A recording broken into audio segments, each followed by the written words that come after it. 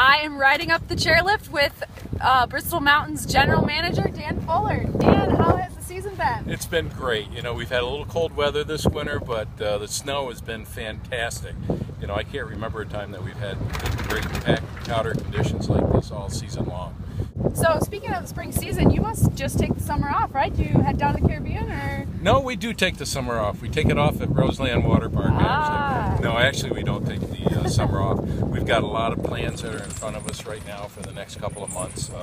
Our first mission is to continue to build our wake park at Roseland Water Park, and we have partnered with two other gentlemen, Jeff and David, in order to bring this new activity actually to the whole Finger Lakes region.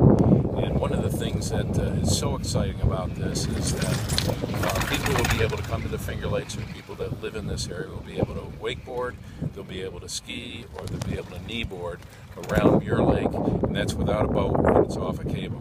So it's a lot more economic than trying to own a place on Canandaigua Lake or one of the lakes, or actually even owning a boat. And it's going to bring that activity to such a large population in our area. That's what's really exciting about it. It seems to me like it is going to be a great way for people to learn who want to try it or don't have access to a boat or anything. It is. Actually, we've got two cables that are coming.